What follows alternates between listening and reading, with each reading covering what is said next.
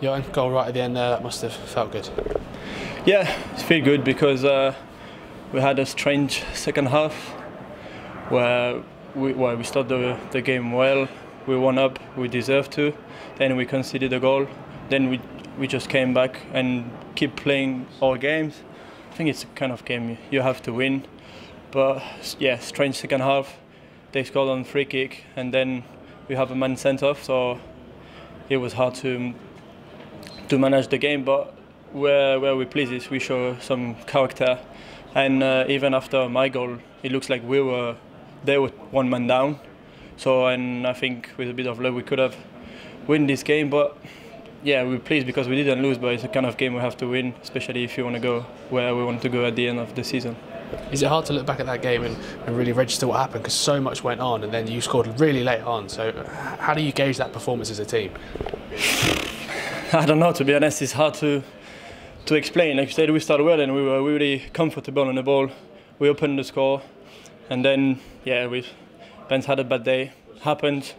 He will save some games during the season, I'm sure, so hopefully on Tuesday we win the game, because we must win this kind of game, and especially at home. We had a great record.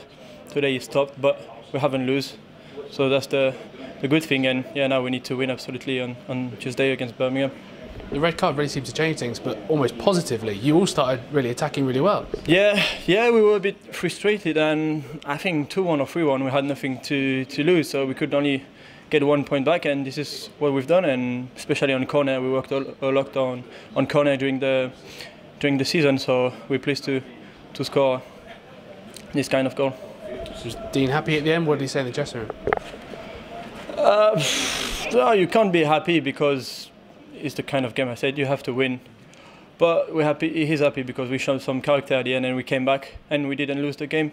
But when you're comfortable at home and you're 1-0 up, you can't nearly lose the game.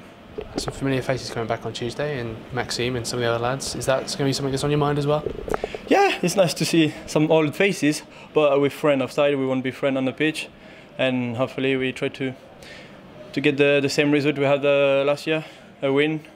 Doesn't matter 1-2. If it's 1-0, we take that. But yeah, no, we won't be friends to the pitch, that's for sure. And hopefully we can go home with the 3 points.